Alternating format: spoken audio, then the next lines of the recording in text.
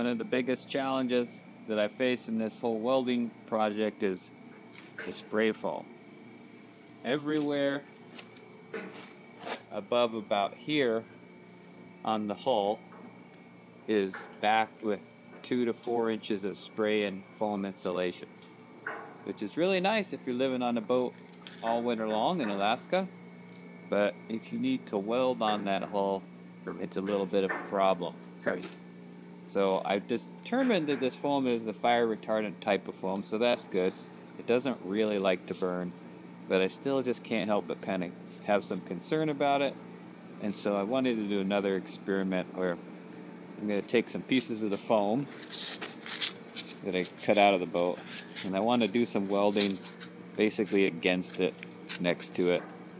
Get some arc spatter on it, get it really hot, and just see, does this whole thing burn up in flames, or does it just kind of melt and sputter and put itself out?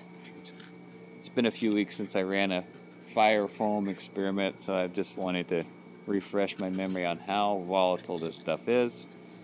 So I think what I'm going to do is create some kind of a metal sandwich, holds the foam against the metal, and then I'll do some welding experiments on where I spray the arc on the foam next to it, get it very hot, just kind of see, does this whole foam burst in flames, melt away, not do anything?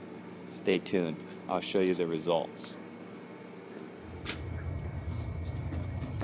Don't breathe this stuff at home. That's what they say.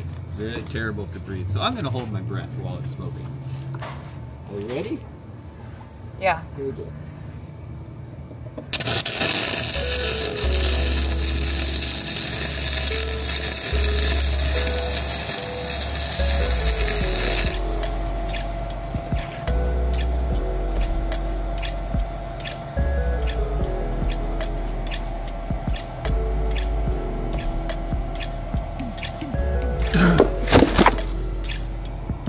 Just kidding. Audrey looks worried. Well, the results are in. Don't breathe that stuff. I'm not breathing in.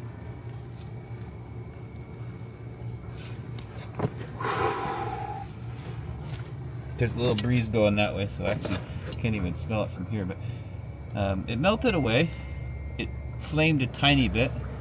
It put itself out quickly, and it didn't actually even melt that much. So that's pretty interesting.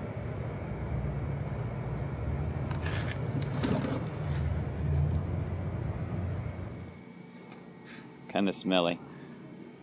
Luckily we're outside. There was a little breeze going. I could actually see the smoke going that way, and I held my breath the entire time I was welding.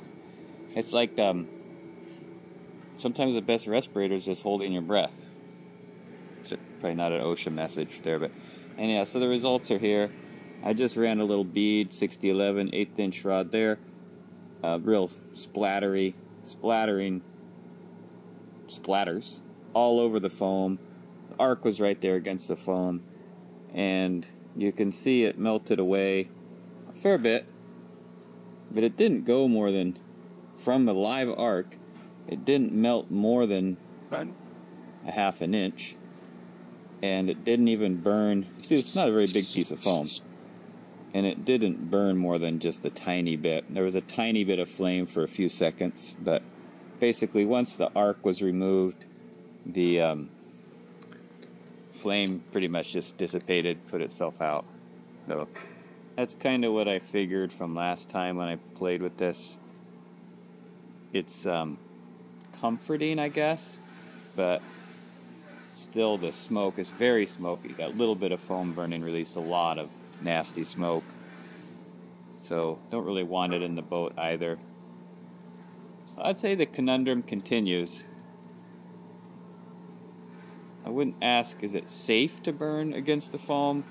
We all know it's not safe, but is it reasonable to do some welding in some spots on the hull, trying to minimize the heat and therefore avoid demolishing all of the interior fittings on the boat, the cupboards, the plumbing, the wiring, plywood, and the foam. Still not really made up my mind on this. I can tell you that everybody who doesn't have to do the work thinks I should do the work, but I'm not convinced.